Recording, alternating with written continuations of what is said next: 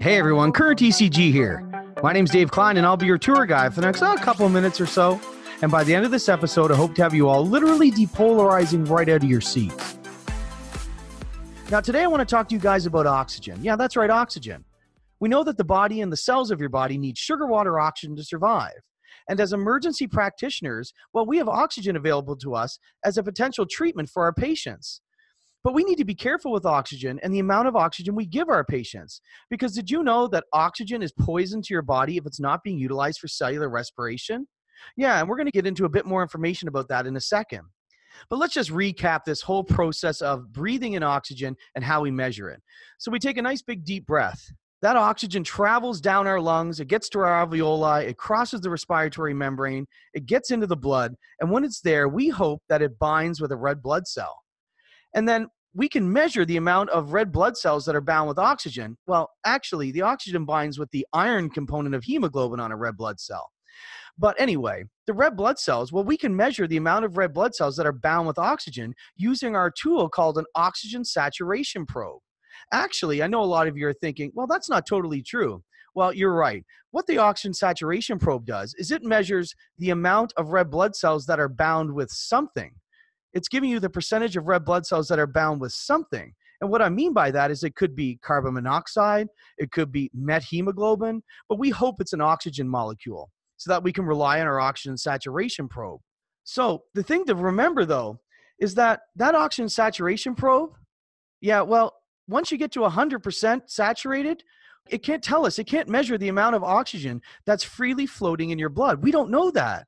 And we need to know that because that's an important thing, because that kind of oxygen can be a real problem to our body and the cells of our body. And so basically, when your O2 sat probe gets to 100% saturation, well, the amount of oxygen in your blood measured in millimeters of mercury could go from 100, it could go beyond. It can get to 200, 300, 400, 500 and up. And that depends on how much oxygen you're applying to your patient. But the O2 sat probe can't tell you that. It can't measure that amount of oxygen that's just freely floating in your blood. It's off the charts. And when it's off the charts, what happens is that oxygen's not being utilized for its regular purpose in cellular respiration. And so what does that oxygen molecule do? Well, it changes its purpose. It basically oxidizes or changes its mission. And instead of trying to help your body with sugar, water, oxygen to survive, it starts to harm your body. And we don't want to be the practitioners that are causing that type of harm to our patients. And so that oxygen-free radical, as we call it, I'm sure many of you have heard that term, be careful about oxygen-free radicals. Well, yeah, this is true, but a lot of us don't really understand, well, how do oxygen-free radicals really work? Well, in order to understand that concept, I'm going to tell you a little story, give an analogy between the two on what's really happening with this oxygen-free radical. So I want to picture you guys, your vacation time has finally been approved. You've saved up a bunch of cash from working so much overtime. You've booked your dream safari. You've arrived there. You've got a guide. You're out in the Serengeti. You're laying in the tall grass, and you see a pride of lions. And those pride of lions are hungry, and they're looking for some dinner. And what are they looking at? Yeah, they're looking across that way at the large amount of antelopes over there. And so they're trying to decide which antelopes are we going to target. Who do you think they're going to go after? Yeah, that's right. They're going to go after the weak and the sick ones or the young ones, but mostly the weak and the sick ones because they're easier targets for them. That's the same concept we need to think about when we're talking about oxygen-free radicals. So when an oxygen-free radical is looking for a purpose, what it's doing is it's trying to stabilize itself. It's like it's hungry. It doesn't want to be hungry anymore, just like those lions. It's trying to stabilize itself. And how does it do it? It stabilizes itself by binding with an electron. Now, I'm not going to get into a giant discussion on protons, neutrons, and electrons. Basically, you just need to know that they exist, and this oxidized or oxygen-free radical, it's searching for an electron to try and stabilize itself, and so that it becomes less sort of radicalized. Now, how does it do it? Well, it starts to look at the walls of cells. So this oxygen or oxidized or oxygen-free radical, it starts going along and it's looking for cells that it can easily steal an electron from the cell wall. So picture a cell like you see here. This is a picture of a wall. Picture this is the cell wall and it's made up of a ton of bricks. And those bricks are all little electrons. And so the oxidized or oxygen-free radical comes along and it starts pulling out an electron or like pulling a brick out of the wall. And so more oxygen free radicals come along, they pull on those bricks, they pull them out of the wall, and more and more and more. And eventually what happens to that wall? Well, that wall is going to crumble. It's going to fall down. And that's what's happening in the cell. The cell wall starts to break down, and the contents of the cell start to just spill out. And so that cell starts to die. It starts to become ineffective. Those electrons are being pulled out of the cellular wall, and that cell starts to break down because the oxygen-free radicals are stealing the electron and basically running away with them. And so who do you think those oxygen-free radicals are going to target? Which cells are the ones they want to go after and steal those electrons from? Remember our analogy to the lions? Yeah, the lions went after the sickest and the weakest. So now you have a patient who's suffering from a myocardial infarction.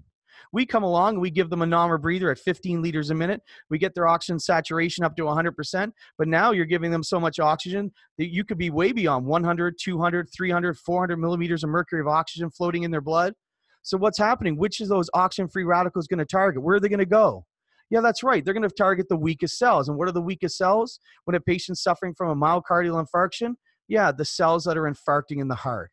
And so what's happening, ladies and gentlemen, is we are causing harm to our patients potentially by exacerbating the size of the infarct, because the amount of oxygen we're giving our patients is causing those oxygen-free radicals to go after the cells in your heart that are already infarcting from an acute coronary occlusion, and they're making those cells break down and those cell walls die quicker. And we don't ever want to cause that type of harm to our patients. And so that is why we need to be mindful of how we give oxygen. And ideally, when you're treating a patient with acute coronary syndrome, you want to keep their oxygen saturation between 94 and 99%. That way, you always know how much oxygen is in that patient's body, and it doesn't ever go beyond that 100% where you have tons of oxygen just freely floating in the blood. So keeping the patient's oxygen saturation between 94 and 99% will avoid this whole problem with oxygen-free radical damage. And so always remember that when we're giving our patients with acute coronary syndrome oxygen. Be mindful. Keep the sats between 94 and 99%, and you may never have a problem. And until next time, sugar water oxygen to survive. The eyes can't see what the mind doesn't know. And in Klein's world, who gets an ECG? Almost everybody. Stay current. Hey everyone, thanks for being a part of today's episode. If you'd like to continue your learning, improve your skills, and provide a higher level of patient care, well, come be part of our community. If you're a student who wants to break through in emergency medicine, learn how to work the trucks in the streets, well, this is for you. If you're a seasoned veteran who's like, hey, I need to brush up on my skills, technology's moving forward, so should we, then this is for you. Come join this community at currentecg.com. Let's make emergency medicine education and ECG interpretation a little less scary and a little more fun. Again, subscribe to us at currentecg.com. Hope to see you soon. Stay current.